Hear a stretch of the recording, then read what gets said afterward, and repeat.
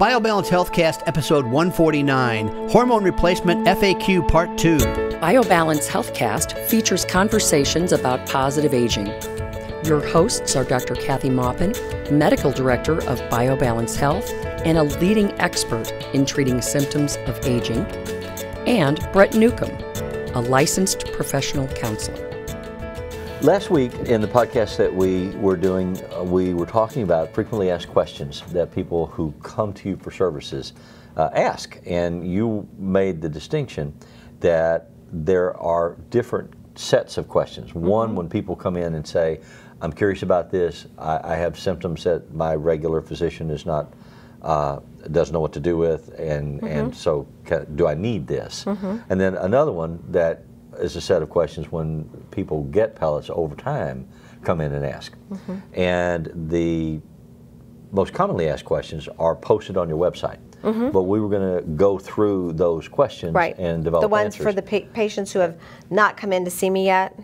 And actually, I look at their lab. They don't have to invest any money in seeing me until we give them information and the lab sheet, and then I look at their labs. Mm-hmm. And if they need this, then we make an appointment for them. If they don't, then we call them and tell them that sometimes I tell them, I'll still see them and tell them what they need, but just so that they have a referral for whatever they need. Okay. Well, and sometimes I just say, you need to see your either your gynecologist, your primary care, your urologist, or someone, and here's your lab so you can take it with you. Yeah. So we don't even establish them as patients unless we know that we can help them.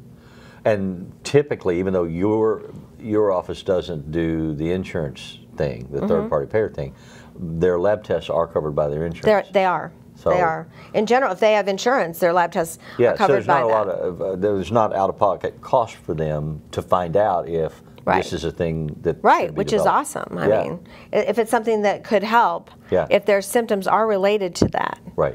So many people have two things, like some people have autoimmune disorders like rheumatoid arthritis, lupus, something like that, but they have symptoms from that, but they also have symptoms because they don't have any hormones. Mm-hmm. And when they get the hormones, the symptoms of the rheumatoid arthritis usually get better, and the symptoms that are just independent of that get better as well. So sometimes I have to figure out which it is by looking at history. Well, and I know one of the things that you figure out that you help people with that really isn't about inserting hormones is thyroid deficiencies. If your thyroid's messed up, none of this other stuff's going to work anyway. Right. So oftentimes I find that thyroid is looked at like an illness that if it's on the sheet of lab and it's in the normal range, then you don't have it.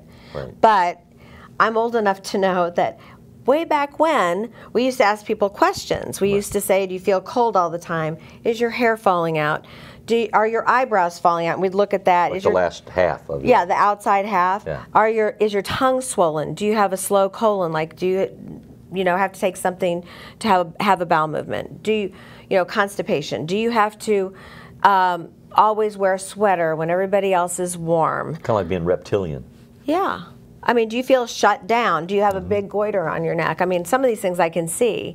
But if your lab's normal and you have these symptoms, you need thyroid. I mean, I don't care if the lab could be wrong. And the lab often is wrong because we check basal temperatures. This is an old way of doing this, but it works. Instead of looking at the lab test, which just measures a hormonal level, we're looking at your body by checking the temperature of your body. So when you went to med school, were you trained, consciously and deliberately trained, to do diagnostic evaluations of people when you saw them? Like you walk into a room, sit down, and you think, heart attack, diabetes, thyroid. No, but that's a side effect of doing this for almost 30 years. You just learn it. You just know when you're taught to look at the person in front of you and assess them, how they walk, how they talk, what their voice sounds like, what their complexion is, how their hair distribution is. Do they have hair growing up their arm? Females with hair growing up their arm. I mean, or like I can look at people, they have dark skin, like in the folds of their I think any of us who spend time doing that learn those things. Right. I mean, you can learn that and you can see, but are you going to go talk to somebody you don't know who doesn't want your information and say, oh, hey, I think you got a goiter, I think you should see your doctor?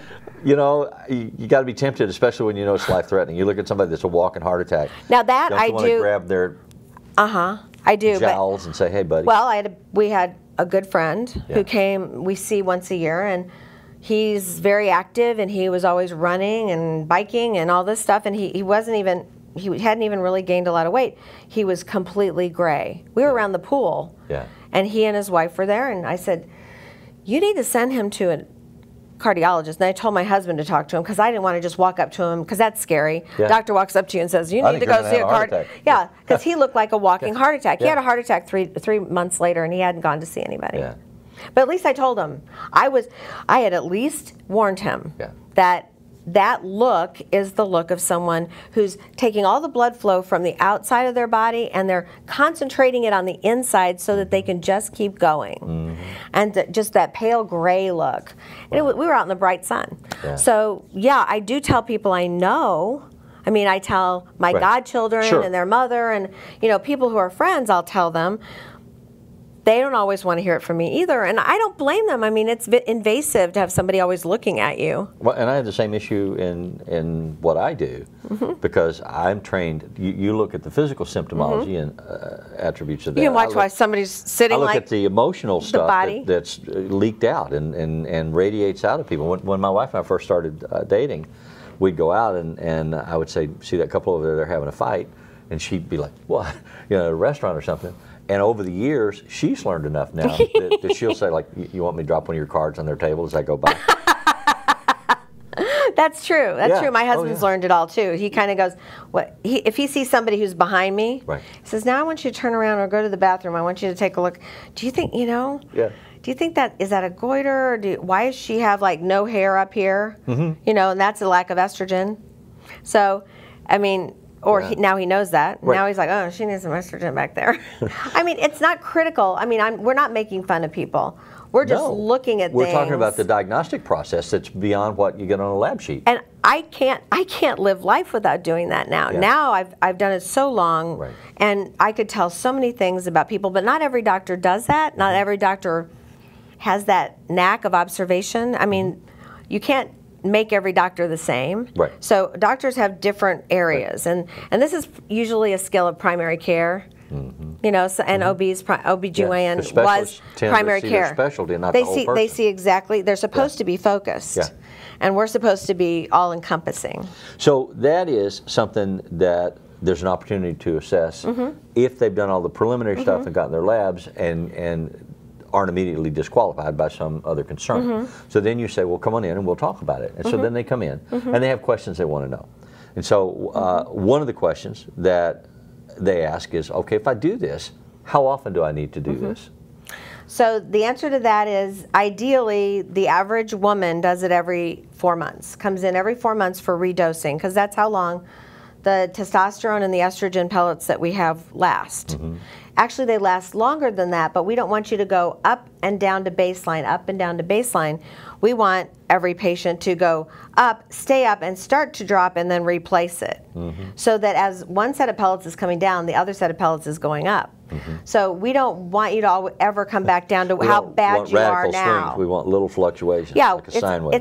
It's not good to have your hormones go up and down all the time. That's part of why we don't want you to cycle with progesterone, because that's what we did when we had PMS and when we were younger. The only reason we have that is so we can have babies. When we're done having babies, we don't need that up and down. In fact, that's what makes us kind of goofy when we're in the second half of our cycle and cycling. So we have no need to be goofy anymore. That was all for the purpose of having children. In service of a goal. Yes. And now that's so now we want to be even, and so that's what the pellets do if you don't let them drop all the way down. So it's every 4 months usually for women. There are some women who are marathoners, some women that are these little tiny people who I call hummingbirds. They're always moving. They don't ever stop. They sleep really short periods of time, or they sleep a little here, a little here, a little here, like they nap. But they're always like their whole body's moving. Well, sometimes I have to up the dose, or I have to have them come every 3 months, because they just can't sustain a blood level that long because they're using it all the time. So, and instead of giving them too much, I want to keep it a little bit lower. So they would have to come every 3 months. Now, I have 70-year-olds, 80-year-olds that we do it every 6 months because in general, even with hormones, our metabolism slows down. We don't move around so much. Right. We don't have to. Right. Unless we're working. I mean, in general, retirement means retirement. You get to have some fun, except for you. I won't let you do that. So basically, it's every 4 months average, 3 months for women, 3 months if you're a marathoner or high energy, and 6 months if you're older than 70. Okay. Now, for men, it's generally every 6 months, and that's how I was trained. However, I'm finding some men don't tolerate the high dose at the beginning that comes with giving you the dose for 6 months. So some men I'm giving a lower dose 3 times a year, which is every 4 months. You say they don't tolerate it. You mean they have side effects, or? Well, they feel like they have too much, or they feel they're sweating, and they're, all the signs of just like teenage boys, too much sex drive, too much, so they feel like they have too much when I give them enough to last the 6 months. I'm sorry, I'm laughing. My 18-year-old son got a job doing construction this summer, and like the second day at work, one of the coworkers looked around and said, "I smell fresh onions," and it was because he was sweating so much. Yep. Well, people who are 50 don't want to do that anymore, Exactly. or 60 don't want to do that anymore. And if you can control it, fresh onions.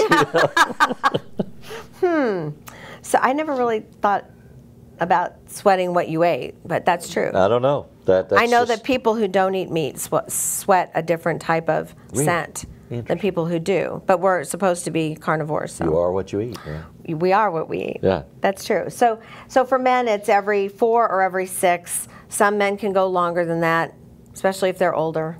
Yeah. So then the second question that gets asked, and again, because you began your work primarily with women and have evolved into treating men, a lot of these questions are questions that women have. So the question one is about periods, and will my periods be restored to the same if I'm I hope just not. letting? Well, exactly, and I think they do too. After menopause, I mean, there was a belief. I think Suzanne Summers had in her book that everyone should have a period. But Suzanne Summers doesn't have a uterus, so I'm not going to take her. She also doesn't have a medical degree. And she doesn't have a medical degree. And honestly, I don't understand the physiology behind it, because that's the only thing periods are for making babies. So that's fertility. So basically, what we try to do is give just enough estrogen which is balanced by progesterone if you have a uterus, so that you don't bleed. And this is after menopause, okay? So we don't want you to have any bleeding. We look at an ultrasound before to make sure there's nothing in there that's going to just bleed the minute we give you estrogen. And if there is, we tell you about it, and then see if it happens. If it does, you're aware of it, and then send you to your gynecologist for treatment. Right. But basically, we don't want you to bleed. And by balancing both hormones, nothing collects in the uterus. You're not making your own estrogen anymore after menopause. Now, before menopause, sometimes when we give testosterone, it's right at that time where the ovaries are not going to function very much anymore. So basically, that's at the time when you would go through menopause anyway. So oftentimes I put people on testosterone, and then all of a sudden they need estrogen too. So sometimes it does bring on menopause just a few months early, so that people stop bleeding. And so then we have to change our plan a little bit. Well, what about progesterone then? Progesterone, then we add progesterone. We always add progesterone if a woman has a uterus. Okay. And that's only to protect her uterus, not for anything else. There's a small number of people that need progesterone to help them sleep or help with irritability if they take any estrogen. So even if they have had a hysterectomy, those very small percentage I will give progesterone to, and only the natural progesterone, and only at night before they go to bed, because it can make you tired. So if you don't have it, if you take it during the day, progesterone can make you tired. So I always give it at night. All right. And by the time you hit daytime, there's no hangover or anything, and it's protecting your uterus, but it's not at the highest dose level, so it doesn't make you tired. Okay, and a question that I would have, and I see it on your website too, looking at how do I make this decision, I come in and I have symptoms that are concerning me, and I talk to you about those symptoms, and you give me the information. The next thing I want to know is, what about side effects? Well, what other risks do I need to consider if I'm going to try to say that I don't have as much fatigue as I once did, or I'm concerned about osteoporosis and muscle mass and bone density? This might be something I want to do. But what about these other things? And people have heard horror stories or what have you. So what about side effects? Okay, so there's side effects that are specifically from the insertion process, because we have to make a little cut, a 2 millimeter sterile scalpel opening in the skin to put the pellets into the fat. Okay, so there can be bleeding, which is rare. I mean, really rare. There can be bruising. And there can be infection, although we use sterile techniques, so we rarely get infections. And we don't know who's so immune suppressed just from their exhaustion or from their other illnesses that might just get an infection no matter what happens if you make any cut in their skin. It's surgery. I mean, you cut them open and you put something in their body. It's a tiny little cut. It's like it's like a big shot. It's like a big shot. It's like a big shot. Yeah. So those are the big risks of the procedure itself. The other risk of the pellet is some people have a sensitivity to the pellet, and so when we put it into the fat, it's about that far down into the fat at a 45-degree angle. So we need some fat, but we put it into the fat, and sometimes if you have an allergy to something like testosterone or estrogen, it works its way out. So we have answers to that. That's called expulsion. And we have 2 pharmacies we use, and we flip to the other pharmacy for you next time so that you won't expulse them, and that helps. So when they compound these pills, they take the ingredients, testosterone, estrogen, whatever you're putting in the pill, but they have to have a base. They have to have a binding. That they use a binding agent. Actually, it's one of our pharmacies just has estrogen and testosterone, and they just pack it. They pressure pack it. With no binders at all? No. They used to, but they don't have that. Okay. Our second pharmacy has something called not benzoin, but it's like benzoin. It's like a little bit of an iodine. It keeps is a preservative, but it also keeps it sticky. And so that sometimes works for some people, but some people are allergic to it. Right. But generally, if their body doesn't like one of them, they work the same. They don't like one of them, we use the other and they're fine, so we don't get the expulsion. Right, and you find that out the first time you do it. Yeah, we find that out the first round. The other issue is some people don't follow our directions. Shocking. So you're not supposed to be in a pool or a lake or submerged in water for 3 days, and they go to the Lake of the Ozarks where there's E. coli everywhere, which is a terrible infection, and they get infected. That's not from the procedure. They just have to follow the directions, and they know that. Or if we ask them not to exercise for 2 days or 3 days, so sweat doesn't go down, carry bacteria down into the little incision, then because that infects the pellet, so that causes an infection. So most of the time, if you follow the directions and you don't have a sensitivity to it, then basically you don't have these side effects. So those are the side effects of the insertion. Now the side effects for women of testosterone, any kind of testosterone, is facial hair. Okay. Yeah. And not like that. But pellets have basically they always create some facial hair, but some women more than others, and it sometimes is predictable by the level of hormone called DHT, not always. Because sometimes you have more receptors. It's always about the hormone and how many receptors you have. Right. So like Italians, Greeks, Southern Europeans, and some Irish have a lot of receptors in their hair follicles, or they have more hair follicles. So when they get DHT at the same level as somebody else who's blonde and Scandinavian, who doesn't get any hair growth, the Southern Europeans will get a lot more. So we use troubleshooting. I ask people if they've ever had facial hair. If they have, then I give them either spironolactone, which is an off-label use of a diuretic, but it works to prevent facial hair growth in women. Or I use a drug called finasteride, which is also called Propecia. It's for hair loss for both men and women. But we use it such that at a very low dose, because it doesn't require as much to prevent facial hair. So we have both of those, and we have We also have pellets that have finasteride mixed in them. So we can go that way without giving you another prescription for a pill.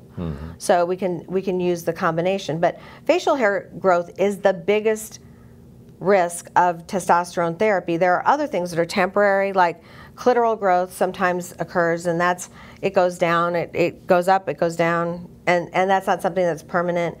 Sometimes people who have not had testosterone in a long time or estrogen have itching around their bottom, around their vagina, because there's been no blood flow there because there's been no testosterone. So all of a sudden, those tissues it's up. Waking everything up. So it's not. If you cross your legs too long and it goes to sleep and you get those tingly right. sensations. Yeah, when you uncross it, it tingles. Yeah, it's the same idea. So that's the biggest thing that we talk about to women who are starting their testosterone, and it depends. I don't talk to people who are 50 starting their testosterone right after menopause. Right. I talk about that. I talk to people who are 70 starting it. Right. So I choose my conversations based on your risk factors and your age and what you need from me. What your interest is. Why would you be considering doing this? Hopefully, this will have given you some information that will be useful. There are other questions that are frequently asked questions that are posted on the website, and when you go to the website to get your information, and forms and so on, and your blood test orders, you can look at those questions. And then if there's something you want more information about when you go in to see Kathy, be sure and ask her. Write it down so you can remember it. Thank you. Yeah, and after you have the testosterone replacement, you'll be able to remember it better. Yeah, that's right. Email your questions or comments to podcast@biobalancehealth.com. You can find the BioBalance Healthcast on iTunes and on YouTube. For more information about bioidentical hormone pellet therapy and other reverse aging solutions, visit biobalancehealth.com or call 314-993-0963. You can find Dr. Maupin on Twitter @Dr. Kathy Maupin and on Facebook at facebook.com/BioBalance Health. Find Brett Newcomb at brettnewcomb.com.